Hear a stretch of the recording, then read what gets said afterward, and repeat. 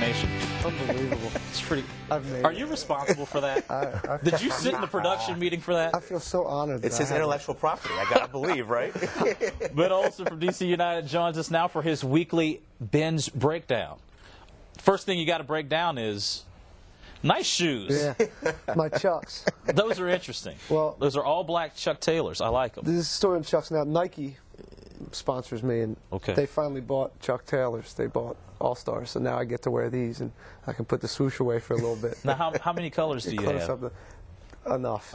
Yeah, too many. You get the hookup. I mean, can a brother get some single pads? That's one of the perks. I see. We're on the same. We're right there, man. I was wondering if I'll get you. Look this up. I covered the NBA, and I said, forget everything else. I mean, the money would be nice and playing on national TV, and obviously the ladies. Right. Just the kids, right? Shoes, man. Like, and the warm-up suits.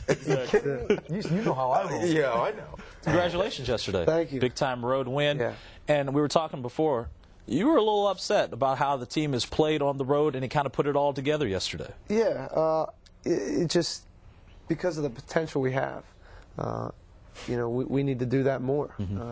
It's inexcusable to go through these huge peaks and valleys. You know, every now and then we can have bad games and be a little down on our luck, but you know, it showed us what we can do, and we need to do that a little bit more often.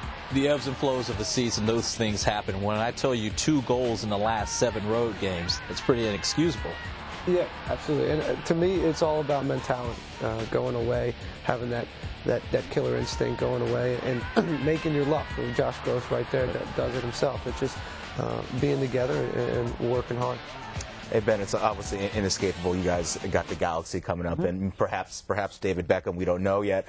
What is the feeling in the locker room there? Is it just another game for you? I mean, we mentioned off camera that you're going to get 45,000 fans. That doesn't sound like your average game, right? Yeah, it's not. It's not. We can sit here and say it is, but it's a big game. It's a big game for us because we're on a roll now. You know, we got to win. We want to keep pushing forward. LA Galaxy the last couple of years have come in and kind of handed it to us a little bit, so we owe them something. And there's a guy named David Beckham going to be on the bench probably to start. Who knows? And there's going to be 45,000 people, fans of, you know, I hope DC United, you know, coming there to not only see David Beckham, but coming there to support the home team as well. Yeah, I mean, I've always wondered what you guys think when a player like that comes into the league. I mean, I know in other leagues we've seen where maybe, you know, Greg Oden gets drafted and everyone, there's buzz about it. Yes, this is unique because this guy has been established around for a long time. However, you played against great players your whole career. Is it exciting for you when you might play a guy like that, or do you just look at it as just another game and you played against other great players? So what's the difference? Well, you know, you're excited every time you play against great players. You know, it's always an honor to step on the field with these players that have done it at every level, and you know, I know, especially for some of these young guys on our team, it's going to be a real nice event for them, and you know, it'll be even nicer if we come out with a win. Is this? I'm a basketball fan, so I'm going to use this comparison.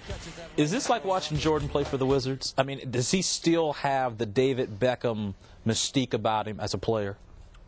I think he more has an aura about him as a person than he does as a player, to be honest with you. You know, he's a good player. He's a very good player. He's a great passer, as good as they come on situations like corner kicks and free kicks.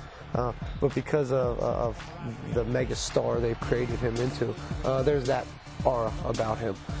But you know, again, once the game gets rolling, I'm not going to be worried about his hair color. You trying to get yourself a hat? Hey, you trying to get 3 goals? You know what I'm saying? That'd be nice. I saw it once. Hey, didn't you have one this year? Yeah. Yeah, that's what they keep telling me. I There's watch a good story behind that, actually, Ivan. You don't know about that story. You want to tell them?